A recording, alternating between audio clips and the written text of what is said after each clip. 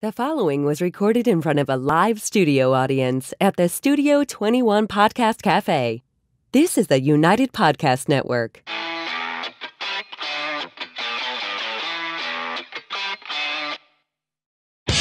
Welcome to Tell Us Why, a podcast for the financial freedom community.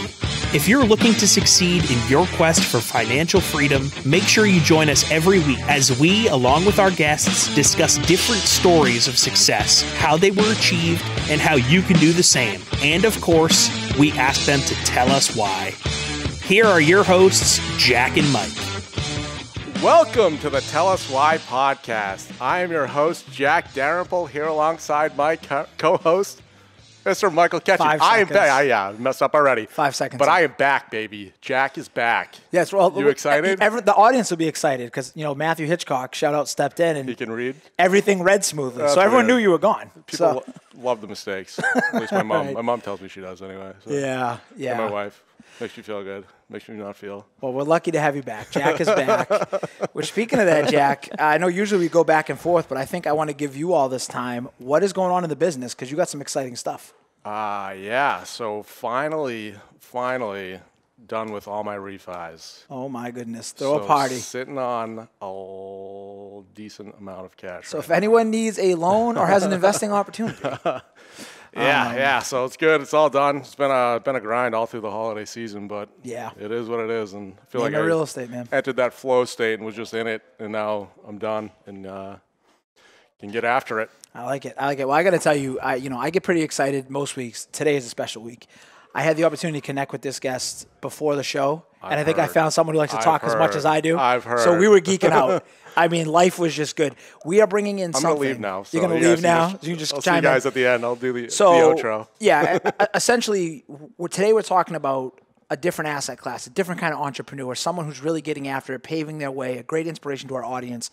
And I'm so excited to bring him in. I'm excited about it. And I think it's going to be a great episode. So definitely make sure you stick around. Make sure you check out the show notes for all the unbelievable resources we're going to drop.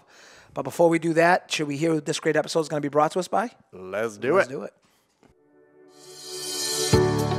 Are you sick of being treated like just another number by large insurance companies? Do you want a more personalized experience with somebody that you can trust? With Keith Monteith, that's exactly what you'll get. Keith is an experienced professional who can design an insurance plan tailored to fit your specific needs. With access to over 30 insurance carriers, Keith is able to shop numerous markets to find a price that works for you. So if you want an insurance agent that you can rely on and one that has your best interests at heart, then call or text Keith today on 978-241-2363. That's 978-241-2363. Keith Monty. He'll get you covered. Okay, so today we were talking to Dave Laundromat Millionaire Menz. He's a passionate entrepreneur, husband, and dad from Cincinnati, Ohio. He's the owner of Queen City Laundromat chain and Laundromats, the author of The Laundromat Millionaire. Mm-hmm. Author, cool, like that. What makes Dave unique is the path he took to achieve his success, from poverty to a corporate career to taking the plunge into business and turning a struggling laundromat that he bought off Craigslist. Interesting. Awesome. I want to hear about that. Into a cash-flowing multi-million-dollar asset. Dave's journey was anything but typical. Having fine-tuned his operations over a decade, surrounded by his Rockstar team, Dave is obsessively driven to help, teach, and inspire others while elevating the laundromat industry to a whole new level through networking, service, and collaboration. That's pretty good for you. I did all right. That was pretty good. Bad. Dave, thank you for being here. Dave, I can't read. I'm sorry. Yes, it's an ongoing joke. The audience expects it at this point. So. I don't even know. Why do I do this? It's quite a mouthful. I get it. So. Well, I appreciate you guys having me. This is going to be good. No, I'm looking forward to it. Like I said, we're excited. And, really what we're bringing and building here is a community. It's a community of proven entrepreneurs, inspiring entrepreneurs, business people, those seeking to create wealth and live life on their terms. And you have a very unique story. You've got proof of concept, and we're just excited to get you going. So looking at it through that lens, why don't you tell everybody where you at in your businesses today? Because I know you got a lot going on. Yeah, where we are today is a pretty beautiful place, to be honest with you. I'm not a fan of what I call comfortable complacency, but I am very content, but I'm still very driven as well. as you mentioned, I'm married. I have a beautiful wife and children. I have a wonderful life. I have all the flexibility in the world, and I'm living my dream, which is a full-time entrepreneur. I get up every day and I have the flexibility to do whatever I want to do. That doesn't mean that I'm going to do nothing, because I'm not really capable of that. But I get to, for the most part, choose what I'm going to do each day. And there's a lot of freedom associated with that. So now I spend a lot of my time teaching, coaching, mentoring, writing books, creating e-courses, to try to help other people. I'm very grateful for where I am in life. I'm very appreciative, and the old cliche, pay it forward. I think we need more people like you and I doing what you and I are doing in this world. I don't think we can have too many of us. So I'm just trying to play my part. That's it. I think you're exceeding at your part. I love hearing that right out the gate. Yeah. Like, I love that when people are passionate about it and have created the lifestyle design, and then they're giving back. It's everything we talk about, right? It's the mindset shift. Exactly. And I mean, I'm going to jump right into it because, as usual, I go off the rail from the show notes. So you just threw a lot at us. Glad I wasted my time. Yeah, Here we go. Staying with that, though, obviously, that's where you're at today. You put a lot of work to get in there. To go and take on that risk and to go back to the beginning, what was your why? What carried you forward to get to this end point? What was the vision? What was bring us back to the beginning. What did that look like, a decade or so ago? Yeah. My why is, in a very simple term, is my family, but I know that's pretty easy for most of us to usually say. Love it. What I really mean by that is, when you grow up really poor, and it's not just financially, I grew up in a pretty rough environment in Flint, Michigan, which is now kind of known for the water crisis. But a lot of people don't realize, like, when you think of like Michigan and rough areas and the ghetto and stuff like that, most people think of Detroit. Flint, Michigan actually has a higher crime rate than Detroit. But most people haven't heard of Flint, Michigan before the water crisis. But the point is, I grew up really poor to parents that had my older brother their senior year of high school. And I was born a couple years later. So by the age of 19, they had 2 babies, no education, and didn't know what to do with themselves. And credit to my parents, they're grinders. They've worked hard. They created a nice middle-class life for themselves. But my upbringing was the beginning of that journey. And I learned a lot of life lessons from that. But what it boils down to is, what my why is pretty simple. My why is my family. And now that I know that my family will never know or understand what I went through as a young child, which was my first why, if you will, now my why is giving back to others. I call him the 10-year-old Dave Menz. I grew up in a household that very loving, very encouraging. But when you grow up in poverty, you don't, not intentionally, but you're not really allowed to dream. And what I mean, like, that sounds terrible. What I mean by that is, like, you're just trying to get by. You're just trying to get out of poverty. If you can get the lower middle class, you have succeeded in life. And so you're not really allowed, and a lot of times don't allow yourself to think anything beyond that of what could my life be. And I don't want my children, I don't want my family to ever know the things I went through. I don't want them to ever experience them. And now I'm to a point where I want to find the 10-year-old Dave Menz. And by the way, they're not always kids. Sometimes they're 70 years old and still trying to chase their fulfillment in life. And if that's I can't help everybody, but I feel like I can help some entrepreneurs just through my journey and my story and my book and things like that. And so that's my why now. I mean, I certainly have more than one. I think that's a great segue. And honestly, as you know, I can relate. I grew up similar. And, the day we talked on the phone, I think I told you the story. To your point, I remember driving around the town I grew up in.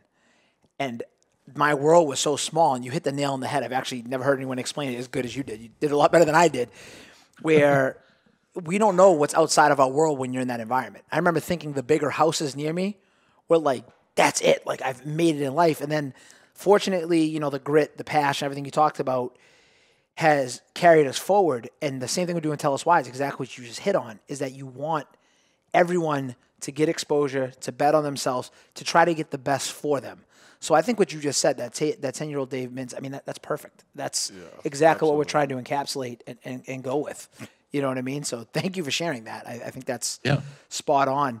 I think it's important, and if it's okay, I'll throw one last thing. Absolutely. I don't always just want to promote the beautifulness I just made that word up, I think. Sorry. I don't want to just promote what I call the Hollywood version of being an entrepreneur. Like, my title, my book, and my brand is Laundromat Millionaire. That's definitely kind of braggadocious and all these things, just a way to get people's attention. It's my brand, and what I do isn't about me at all. It's just about getting your attention. And once I get your attention, then you can hear what I have to say and how it will help you. But something I really try to be very authentic about, I think because it's pretty burned into my psyche, is the negative. Like, it's hard. Like, this isn't easy. This isn't Hollywood movie. Like, everybody's driving around Lamborghinis because they launched a website. Like, that's not what this is. That's what you see and on TV. I feel like so many people promote entrepreneurship. The funny thing is, I remember when I was a kid, I'm 45. When I was a kid, entrepreneurship was not sexy. Like, it wasn't cool. There was nothing cool about it. I don't know why. Nowadays, it's like the coolest thing ever. And so I'm not trying to discourage anybody, but I feel like we as a society promote entrepreneurship as something that it's not. Maybe not intentionally, but we do it.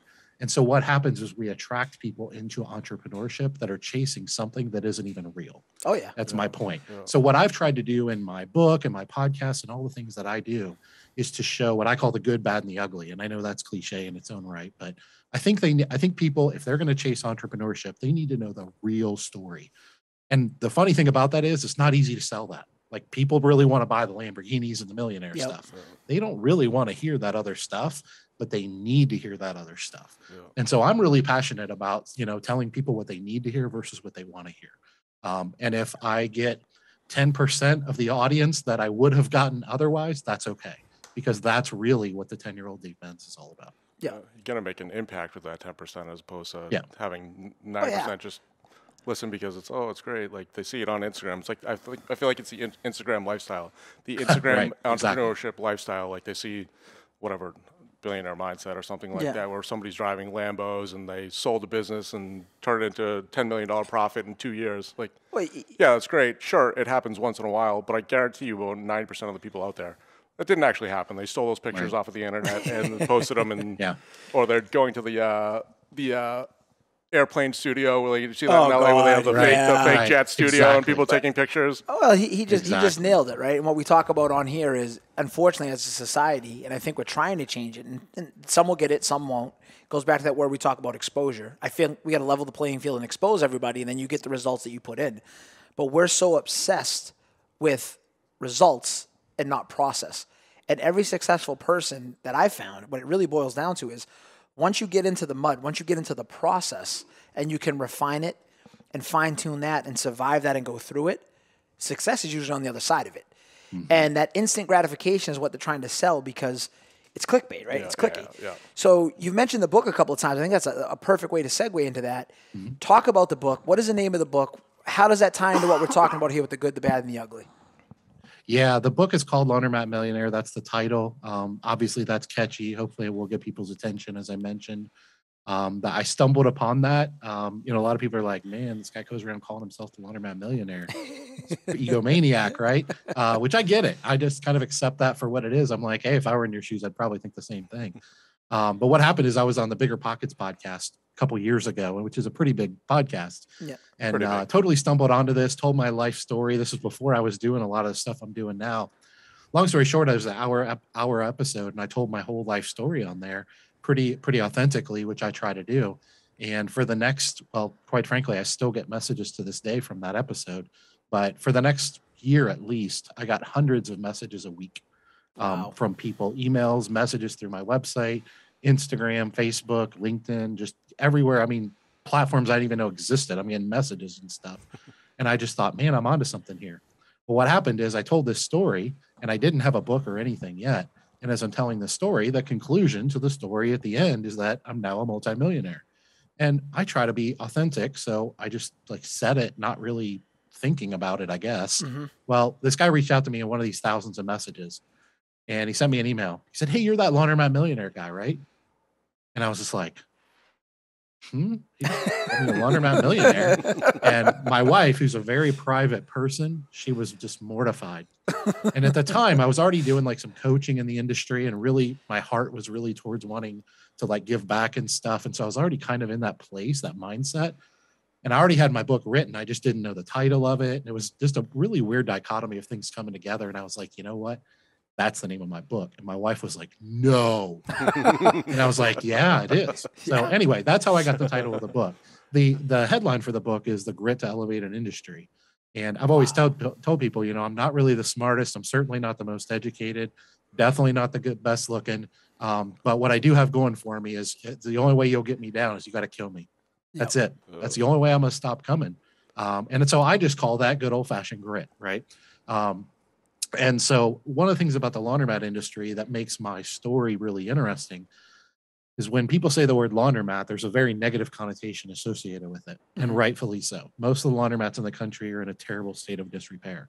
That's the opportunity that I've taken advantage of to literally change my family tree, is I acquired these locations, fixed them up, made them really nice, evolved, networked, focused on my knowledge and education, really got to know mentors and friends in the industry that operate at what I call the top of the industry, which is the very nice, well-run, fully staffed, outstanding customer service, amazing facilities, the top of our industry. And so essentially what happened is this book is written in a way where I call it a teaching memoir. So it's a memoir, meaning it's about my life. It is my life story, but it's not just meant to entertain you. It's meant to teach you. But I wrote this book 7 times. It took me 7 years to write this book, same book. Wow. And the story is the same, but I just tweaked this and I tweaked that and I turned to this, and everything was true in every version of the book. But I always was trying to come to a place of what's the point? Like, what's the point? Because this isn't about me. And so what I ultimately came up with, the version that we have out now, that I ended up signing a publishing deal with a New York publisher, which was, I fully thought I would self-publish the book. And it's just kind of taken on a life of its own, is this. I believe that 80 to 90% of business is transferable from industry to industry. So if you're in real estate or you own Taco Bell franchises, what makes you successful, 80 to 90% of that is going to make you successful in other industries. And I believe we have a lot to learn from each other. So you guys may or may not own laundromats, and you may or may not ever want to own a laundromat. That's okay. That means 10 to 20% of what I'm going to say in my book doesn't apply to you. But the other 80% is full of what I call golden nuggets. And the reason that I wrote the book in that context is because the book isn't about laundromats. The book is about entrepreneurship. Entrepreneurship, capitalism in its purest form, is about servitude. It's about finding a problem, solving the problem, serving people, serving your community. And when you do those things at a high level, which most people do not in the business world, people will just throw their wallets at you because they are so grateful for what you've done in their life. That is business. That's what I fell in love with as a 5-year-old kid, was the idea that I could do that and make money.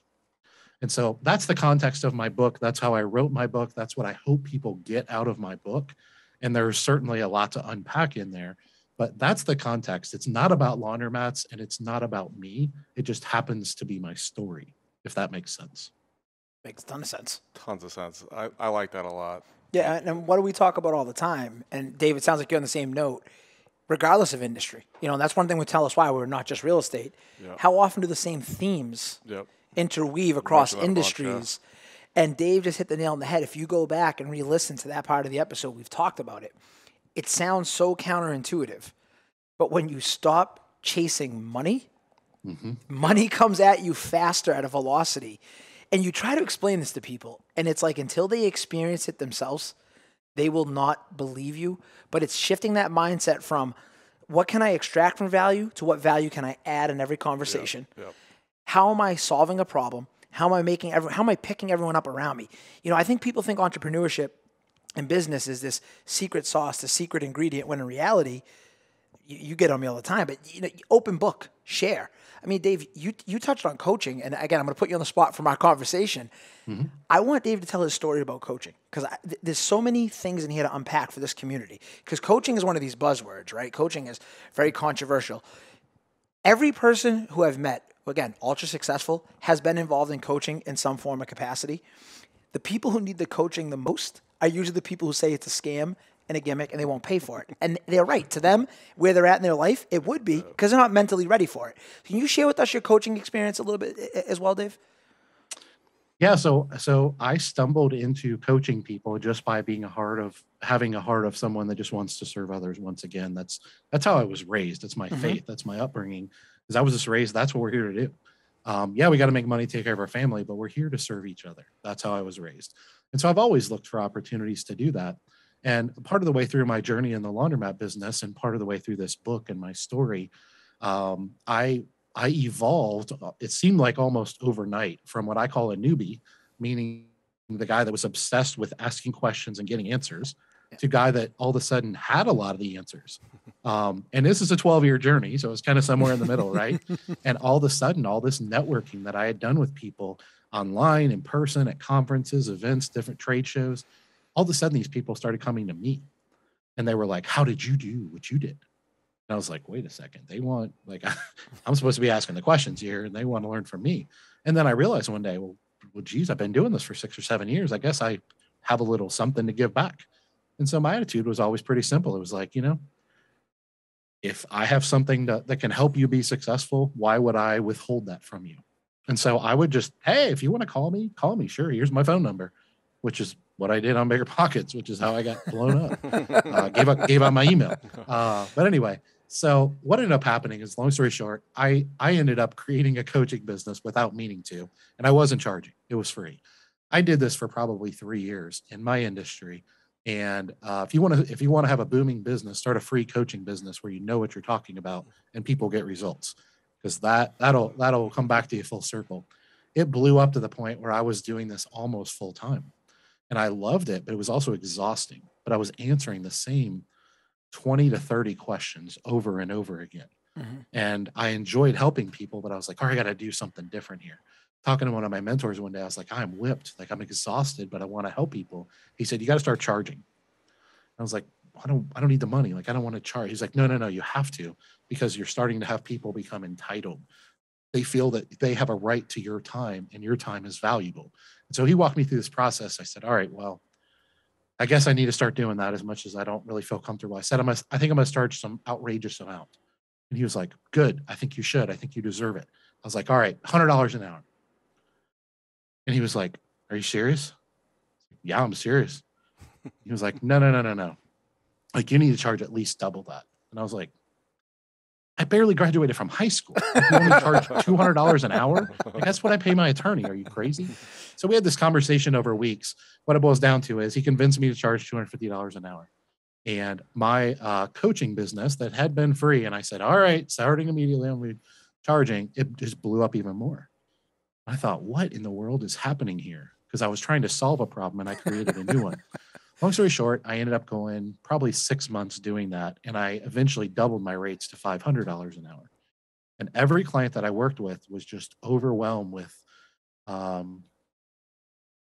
their results, I guess is how we would put it. They were very grateful that I helped them a lot. I mean, I probably saved them in most cases tens, if not hundreds of thousands of dollars in mistakes along the way. And I knew that. And so they were very grateful. And so I said, man, I'm onto something here. What it boiled down to is I'm a macro thinker. I'm a big picture guy. And I don't like limitations. The reason I didn't like working in corporate America is because I always felt like a caged lion. I need that freedom to just chase whatever dog I'm hunting that day. Yep. Wherever I want to go, I need the freedom to do that. And I always say I reserve the right to pivot and change my mind anytime I want, based on new information that comes in. And so what ended up happening, this business blew up. I was making all kinds of money doing something that I wasn't really enjoying doing, but I really felt like I was just helping one person at a time. And every time I'd get off an hour call with somebody, I'd be like, it feels really good that I helped them avoid mistakes, but I couldn't help but think that's an hour of my life I'll never get back. And I only helped one person. And that just wasn't good enough for me. And so that's when kind of the book and the podcast, and I've started creating e-courses that are going to be launching soon. And we're holding our first Laundromat Millionaire conference, which is a in-person 200-person conference at the W Hotel in Fort Lauderdale, Florida. It's kind of like a high-end conference, primarily for laundromat owners to elevate their businesses to another level. But really what I did is I pivoted away from helping people individually, and I've been trying to help people in groups, because that moves the needle more. I've also tried to create evergreen products, like my book, like my podcast, my course. I love, and it's not a monetary thing. Everybody goes to the money. I love the fact that hypothetically, every person on earth could be reading my book at the same time. Like, I have no limitations. And I've created it. I put in all this work and all this money, which was a lot. But once it's done, it can help people forever and ever. Amen. Hypothetically, of course. I'm not under any illusion I'm going to be a best-selling author or anything like that. But the fact of the matter is, that's where I've kind of pivoted from where I was to where I am nowadays. And it seems like every time I do something like write a book, people seem to respond to it. They seem to be inspired by it. They learn from it. They're grateful. And that makes me feel really good. That is, I tell people all the time, we hear over and over again, it seems to have kind of become really popular right now to be like, oh, just do what makes you happy. So everybody says, right, just do what makes you happy. I'm like, I don't really buy that crap, to be honest with you. I mean, I want to be happy. I want you to be happy, but there are things that I could hypothetically do that would make me happy in the moment that aren't good for me.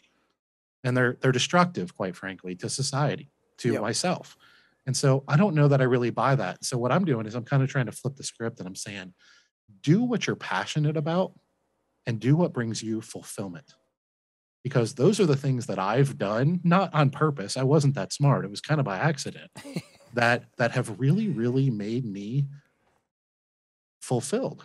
And what I found is I look back on these paths of the things I've accomplished and still am trying to do. And I'm like, there was a lot of days I wasn't happy doing that. Like, that was hard work. It was stressful. It was expensive. It was risky. It was all the things that us entrepreneurs are and strive to be every day. But man, was it fulfilling. And what I want to do at the end of my life is I want to get to the end of my life and I want to look back on my life and have no regrets. That's it. That's all I want. I want to look back and be like, you know what? If I ever had a desire to write a book, I wrote that book. Maybe no one on earth bought it, but I wrote that book. That sense of fulfillment again. Yeah, and wow, there's a lot to unpack there. And I really wanted you to share that story, so thank you. Because what I was telling you off air about, the reason I was so excited about this, that just took everything that we've talked about. Beginning of this conversation, the social media element, completely flipped it on its head. You go to most people and you say, I'm going to charge $100, $200, $500 an hour. People don't put enough emphasis on their own ROI, their own time. You came at it from, I'm a problem-solving mindset for free. Tell me if this sounds familiar. And then people keep calling you and it's going up. And then you can't charge enough because it wasn't your intention to get to that point. So then you go further. Now you start getting these passive streams that, again, not chasing the money, but you are taking the risk. Well, guess what? By taking the risk and having the right mindset, you are reaping the rewards. That goes back again to the process, not the result. The result is multiple streams of income, the Laundromat Millionaire, the branding. The process he took to get there, we can all do. But again, it was putting in the work. It was having the grit. It was pushing through the problems. Not I show up and I'm at the end here and here's a pot of gold. Add value. Come from that place of fulfillment, that place of servitude, and the dollars will come at you. Yeah, I mean, I've never heard someone express it like that. Like, the reason to going to e-courses and writing books and things like that is because of you can only serve one person at a time. When you essentially scale and systematize your business by creating these things, you're able to have more of an impact and help more people. I've never heard it expressed that way, and I guess it's commendable. Well, if I could say one more thing too, guys, I'm gonna dissect this a little bit down to just the e-course. So I spent probably 9 months writing the script for my e-course. We've spent a lot of money professionally in a studio, flew from Cincinnati out to San Francisco to record this, have it professionally edited, did this all the right way. My goal with the e-course was really simple. I felt guilty charging people $500 an hour to talk to me on the phone. I did. I just felt guilty. I was like, this is like ridiculous. But I love the fact that they were happy. They felt like they got a tremendous value. Mm-hmm. And so I was like, there's something here that I don't want to not do or stop doing, but I still feel guilty charging people $500 an hour. And I also hated the fact that I had limitations. And so my thing with the e-course was really simple. I said, if I create this e-course and it comes out in a couple weeks well, if I create this e-course, it's a kind of a master class on how to get into the industry the right way is kind of the idea behind it. I create this course, spend a lot of time, a lot of money on it. We're going to probably charge about $1,000 for this course. And the thing that I love about that is that I am 100% confident that whoever pays $1,000 for that course is getting at a bare minimum $50,000 to $100,000 in value. Now they may not go and do anything with that. That's on them, right? Yep. Their actions. That They got to take action. piece. Yep. But I feel really good about that. So I went from what I was really focused on doing is providing more value. They were already happy with the value I was providing, but I wasn't happy with it. I didn't feel comfortable with that. I wanted to find a way to provide more value. And isn't that business? Like going back to what I said a minute ago, you could own a Taco Bell franchise or a dry cleaner or a car wash or whatever.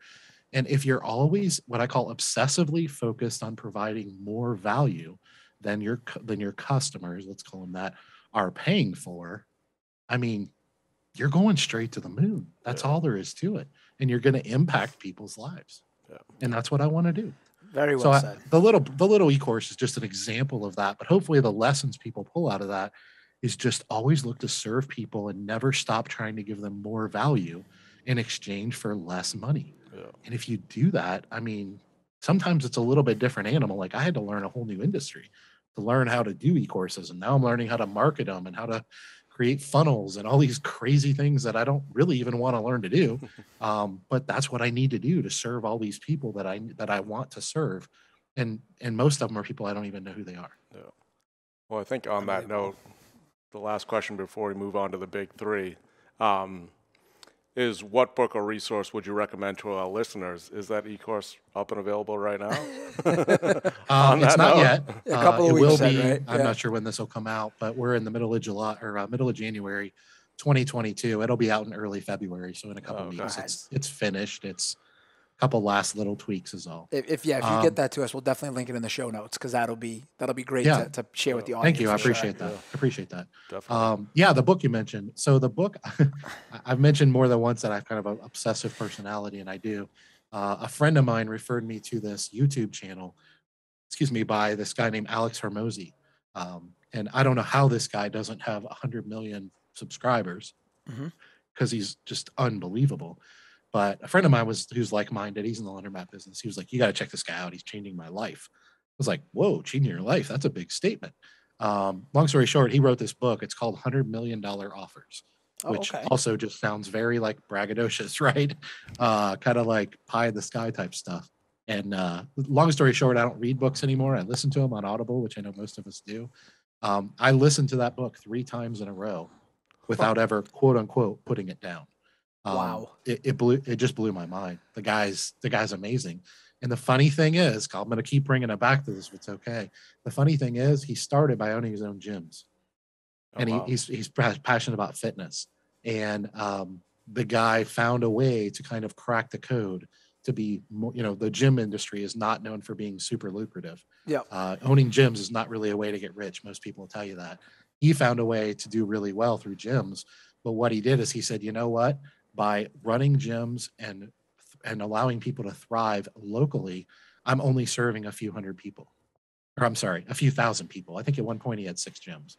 And he was like, if I sell all those gyms and I spend all of my time teaching gym owners all over the country how to make their gyms thrive, then I can move the needle on my industry more than owning a few gyms myself. And now he's kind of superseded the gym industry. And now he's just known as an entrepreneur, because all of those lessons are transferable from industry to industry. So I always say, like, he's certainly a lot smarter than me, a lot more successful than me, but he's like he's who I want to be in like 10 years or 5 years or maybe next week would be okay. I think I want to be Dave Menz. Next is who I want to be. So anyway, very good one book. more time. What was out. the name again? Can we get that one more time? Because I hadn't heard that one. Yeah, it's called $100 Million Offers.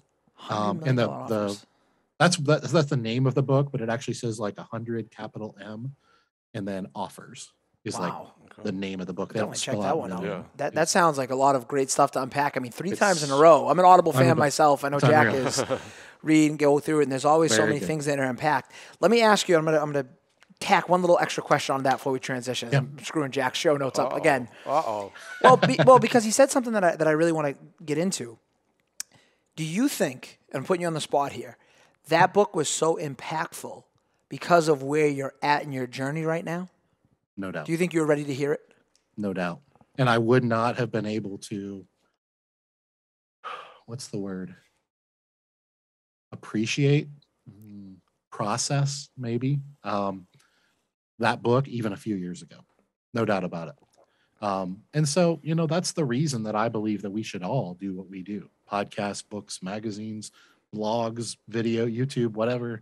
You do what calls you right now. And you're probably, if you're always focused on serving others, you're probably going to find other places and ways you can do that. Because the funny thing is, like, this guy's story, he's in the fitness industry, but this guy's story is actually very similar to mine, just in a different industry. And if people hear one thing that comes out of my mouth in my life, it's that I learn much more about being successful in the laundromat industry from people outside the industry. I have friends that are very successful entrepreneurs in the restaurant field, and they're local in Cincinnati. I have a lunch with them on a regular basis. We text each other. We do stuff like this, and they have no idea. But we would have lunch, and these are very smart people. We have lunch, and I would have problems in my business, and I would ask them questions related to their business, because the restaurant business is known for being like super slim margins, right? Mm-hmm. Like you run a restaurant and be really, really, really successful and profitable. There aren't too many businesses that are harder to run than that and keep your margins in line and your waste down and things like that. Right. So my point is, they basically helped me be successful in the laundromat industry. The reason that's important is some industries, and mine was one of them, that information and that knowledge and that education doesn't exist in your industry. And so if you only stay in this echo chamber of everyone saying the same thing, and you don't ever go outside your industry and try to find actionable, practical tips and tricks on how to be successful as an entrepreneur, put the product to the side, then you're missing out on an awful lot of growth and education. That's and Alex, who I've never met, yeah. is an example of that. He's just from another industry. I'm an example of that. You can find other people out there that are really well known that started in this industry or this industry or this industry, and now they don't even really talk about gyms anymore so much. Yeah. They're just talking about business and entrepreneurship because all those lessons apply. And the point is that Alex's book and his YouTube channel has helped me tremendously to be a better laundromat owner. What was Alex's last name? I'm sorry? What was his last name? Hormozy. I think it's like... I have an Alex in my phone that I know owned a bunch of gyms, and I haven't talked to him in like 4 or 5 years. I was like, wait a minute.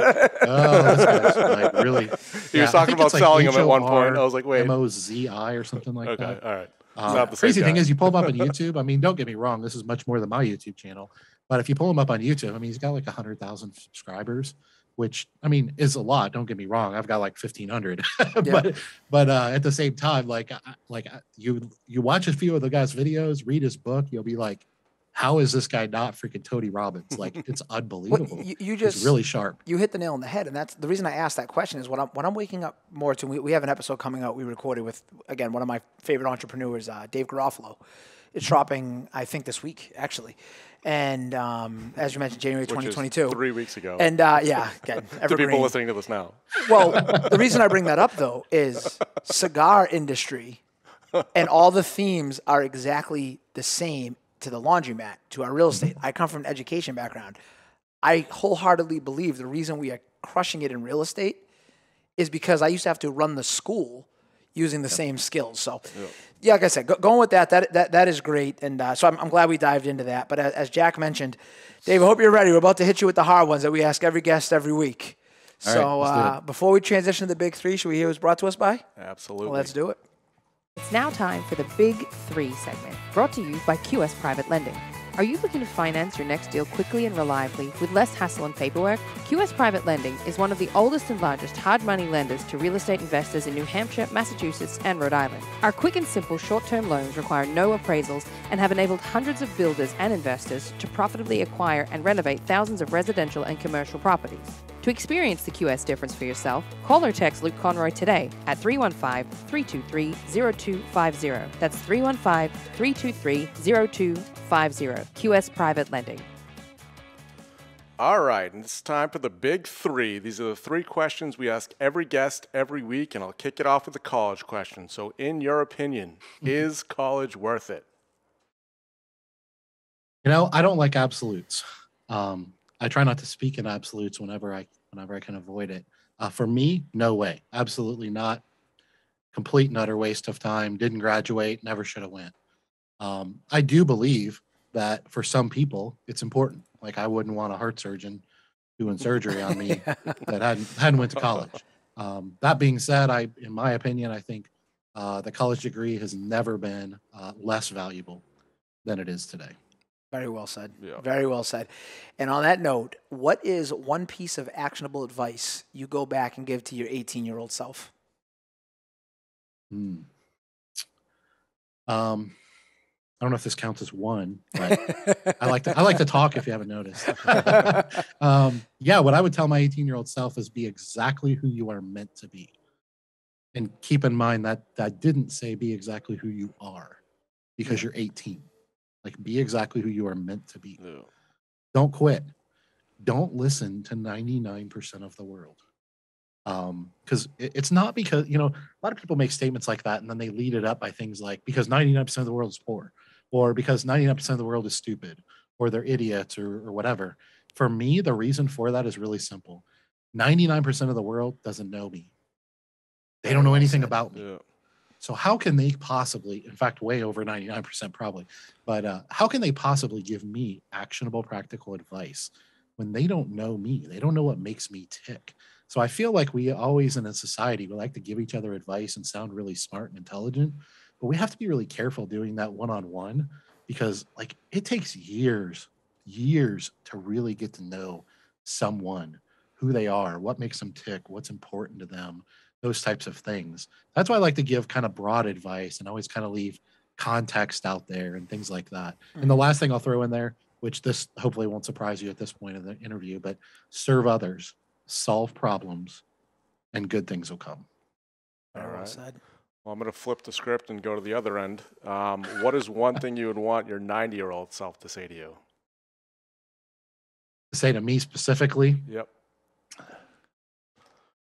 I would want my 90-year-old self to say to me, man, dag boy, you left it all on the table. Like you never sacrificed your character, never lost sight of what's important to you. Sorry. No, I can tell it hit you. Take your time, man. It's great stuff. Sorry. No, take your time. It's great stuff. That's it, really. I mean, that's it. Just, man, you left it all out there. I love it. I always tell people, like, we only get one shot at this. And I believe there's life for us after this, but I'll worry about that later. Like, I'm trying to do me now. I'm trying to serve others, make an impact on the world. This is a crazy place. And some of us are, sorry. No, Dave, you're great. Some of us are, I don't know. I don't know if we're put in the position. I don't know how that works exactly, but for whatever reason, I just feel like I'm just sitting here going, wow, I don't know how I got here, but like responsibility, pretty good word. Obligation, pretty good word. And I don't run away from those things. I think too many people do. And I can't control what other people do and who other people are, but I can control who I am and what I do. And I'm 45. I don't know if I'll make it to 90. I don't know if I'll leave this earth tomorrow. I'm not real sure about that. But all I know is, and I know this sounds a little morbid, but this is another one of my weird sayings that one of my friends calls them Menzisms. I'm running at death 150 miles an hour, meaning I'm just trying to leave it all at the table. Yeah. That's it. I love that. And Dave, I can assure you from our limited interaction, you are making an impact. You are doing it. And your legacy you're leaving behind is going to it's going to extrapolate for decades. Yeah. I mean, honestly, truly. So you're doing a great job. You really, really are. Yeah. So I'm proud to have you on the show. I'm sure Jack feels the same. Thank you for that answer, and thank you for everything that you do, honestly. And that's exactly what we want in this community, and we really hope. And on that note, where can people get in touch with you? Where can we get the Tell Us Why listeners to reach out to you? Where can they get some in touch with Dave Menz, the Laundromat Millionaire? The three best places to get a hold of me is on LinkedIn. I'm pretty active there, just under Dave, Laundromat Millionaire Menz. Same thing on Facebook. And then my website, laundromatmillionaire.com. And I always tell people, everybody calls it Laundromat Millionaire because it's a laundry, but laundromat is actually spelled laundromat. I spelled it wrong when I was Laundr. I definitely did. Or MAT, I'm sorry. So if people look for laundromat, they're not going to find me. Laundromat Millionaire is what you're looking for. Gotcha. And Jack, Guilty. where can the people find? He's definitely guilty. Jack, where can the people find out? Tell Us Why online. Well, I mean, I think you have to check out the Tell Us Why website. What is that? www.telluswhypodcast.com. Absolutely. Gold there. Great stuff. All of Dave's info will be there. And if you don't already follow us on social media, you can find us on YouTube, Facebook, Instagram, LinkedIn, Twitter, basically everything. Except TikTok, because he still hasn't set it up. Whoa! So, even better, most Wednesdays we record live at the Studio 21. No one's on TikTok. Biggest website world. Studio 21 Podcast Cafe in Salem. Dave, thank you again. Jack, what is the quote of the week? This one went a little off script, but marriage is about the most expensive way for the average man to get laundry done. Burt Reynolds went funny this week, so. I like it. I love it. That's it for today. Be sure to join us for next week's episode. Until next week. Bet on yourself. The views and opinions expressed by the hosts, guests, or callers of this program do not necessarily reflect the opinions of the Studio 21 Podcast Cafe, the United Podcast Network, its partners, or affiliates.